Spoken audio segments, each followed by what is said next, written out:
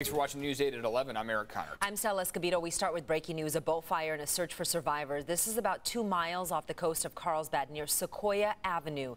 News 8's Chris Crow joining us live at the U.S. Coast Guard station. Good morning, Chris. Good morning, Eric and Stella.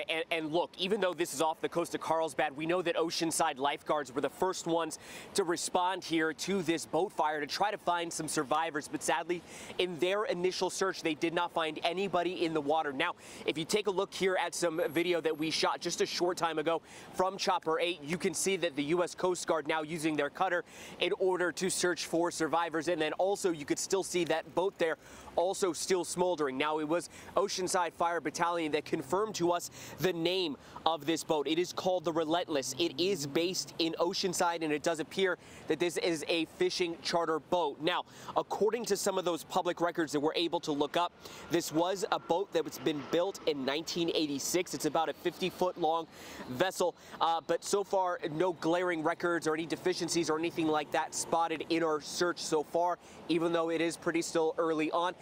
Now, again, we are still trying to figure out exactly how many people may have been on board at the time of this fire.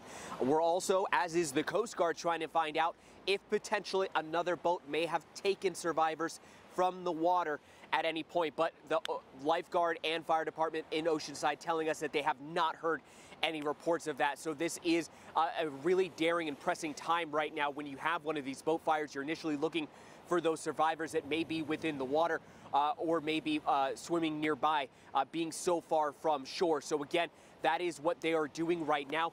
We've had our chopper in the air getting that bird's eye view there of that shot, but back out here live again, we are at the U.S. Coast Guard here in downtown San Diego. We know that they are going to be having their helicopter involved in the search, as well as that cutter boat that is there live there in those pictures that we just showed you a short time ago. So again, we are waiting to find out exactly if and when we might get any more information about potentially if they were in the middle of a charter, a longer trip there, how many people were on board, and again, if any survivors have been found. And we'll be sure to update you throughout this midday show. Eric and Stella.